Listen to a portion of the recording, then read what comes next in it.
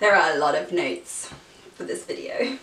Hi guys, welcome back. I hope you're doing so well. Welcome to my channel if you're new. This is Wheelsnoheels. It's dedicated to making videos all about life with a disability and raising a little bit of awareness and helping people feel less alone, the way I did when I was growing up. Anyway, today this video is all about the true costs of being disabled. Now this topic has been huge. It's been going around on Twitter. Scope have done a little bit of research on it, and I really wanted to make a video about it to raise awareness on how expensive it is to be disabled. And I know loads of you get this, and it's almost like people don't believe it. So if I make a video about it, we can get it out there and we can show people we're not making this up. Being disabled is expensive and it costs a lot of money, and people are just like so shocked when they're like, no, surely not, you don't have to buy that, you don't have to pay for this, you don't have to do that, no. And it just falls on deaf ears. Excuse me, itchy nose, but it's true, it is expensive. So before I continue with this video, why don't you pause it and drop me a comment down below and let me know what you have to pay for. This video is, I'm trying to make this video accessible for the whole world, but some elements of it are going to be specific to the UK because this is where I live. But a lot of you are over in America, so I'm going to put some points in of what people have to buy in America and the rest of the world as well. So let's hope we do a good job.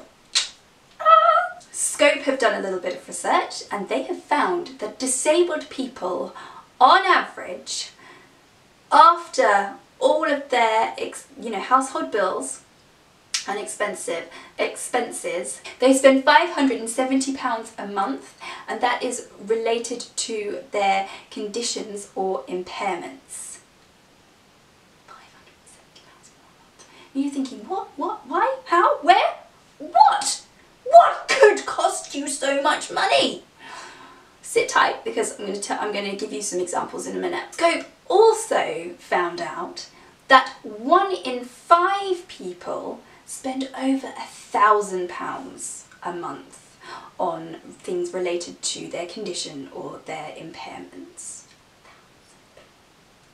Like, that's almost a whole income. That is a lot of money. All in all, disabled people spend almost 50% of their income on disability related aids or medicines or things that they need just to live a healthy life, or a life which is a little bit more enabled. So what are these things that are costing us so much money? Well, I'm going to give you some examples for myself and what I have to pay for, or what I have to think of. Just a few of them. So the first one that people are really shocked by is my wheelchair, which I have spoken about in other videos. My wheelchair cost me an arm and a leg. Oh my gosh, it's hilarious. No, seriously though, it was really expensive. Yeah, really expensive, like thousands. And you guys, I know you know how much they cost. So that is a lot of money. So maybe you needed to take out a loan for that. You needed to take out a credit card for that. So you're paying it off monthly. So that's one payment. Woo. And people are like, oh, we took Sebastian to Disneyland on Friday. Oh, it was amazing. Oh, that's all good for you. Yeah, I just spent all my savings on a wheelchair. I mean, we don't get that much money towards a wheelchair. And the wheelchairs that are available on the NHS, the National Health Service here in the UK, are very basic and very heavy and are more of a hindrance than a help, which I'm sure you can relate to. Another thing that I feel like I probably spend a lot more on is my heating costs and my energy bills. I don't go out to work. I used to work. I worked for 12 years part-time and I loved my job and I am a worker. Yep, I work hard, but because I don't go out to work now, but I do this and I pay bills and I pay taxes, and but because I am in the house a lot more and I can't go out as much as the average person, I have to spend a lot more on my energy and my gas and all that jazz. Another thing I have to pay for is treatments. Like, okay, this may sound nice and romantic, but massages.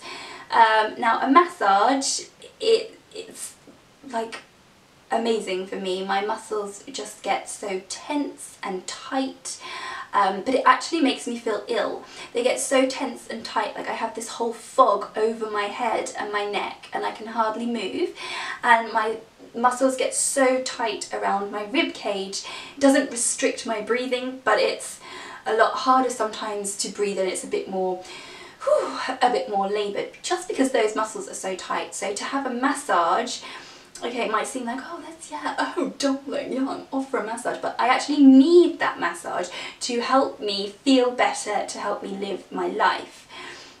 I actually have to travel to places that are a lot further away for these treatments, like acupuncture or massages or all of these therapies that aren't available on the NHS. I have to pay for those, but I have to travel further for those to bigger places that are more wheelchair accessible, which also, because they are in bigger cities, they charge a lot more as well.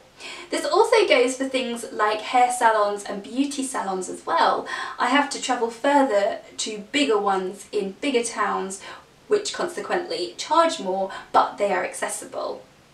And you might think that having a haircut is a luxury, but it is a little hidden cost that I do have to spend more on because my choices are limited. The ones in town, they're not wheelchair accessible, they don't have an accessible toilet, so I've got to go further afield. Something else I need to pay for is all my pain medication. I buy that. I have to pay for all of my prescriptions. Another thing is adaptations to the home. Now, the government can give you a disabilities grant, which I believe, don't quote me on this, is around £20,000. Ooh, that sounds nice, doesn't it? £20,000 to do your home up. Ooh, just think of the kitchen.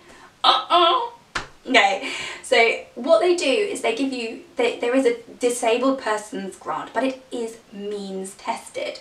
So if you've got savings and you've been saving up for that cruise around the world, or for your child to go to college, or to go on a dream holiday, or just to have a fund in case the roof collapses or the boiler goes, they will look at those savings and say, ah, she's got those savings, so she's got to pay 90%.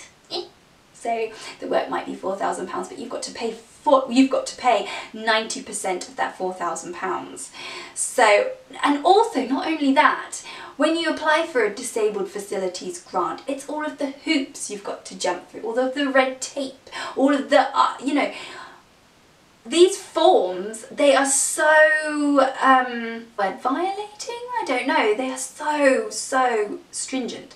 And I know they have to be, but these forms, they are more detailed than when you apply for a mortgage. It's like insane.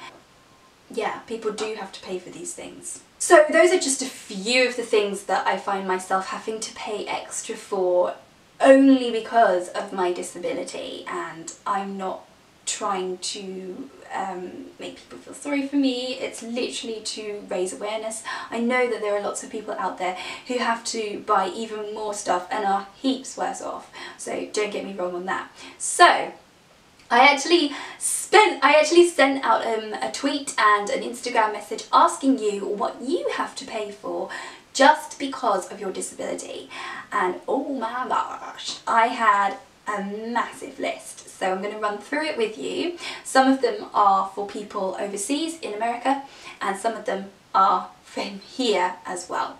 So what have we got? So here is the list, and we've got catheters. Some people in some countries have to pay for their own catheters. That's madness, absolute madness. Taxis. Yes, this is something that I would have to pay for as well.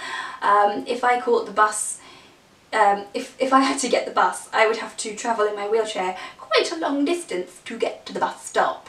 And there's no way I could get there, or I would like lose so many spoons I wouldn't be able to go into town or come back. So I'd have to get a taxi to the bus stop, and then a bus, and then maybe another taxi at the other end. Convenience foods and pre-prepared meals. Yes, this is something that I would have to buy as well, and yeah, obviously you do too.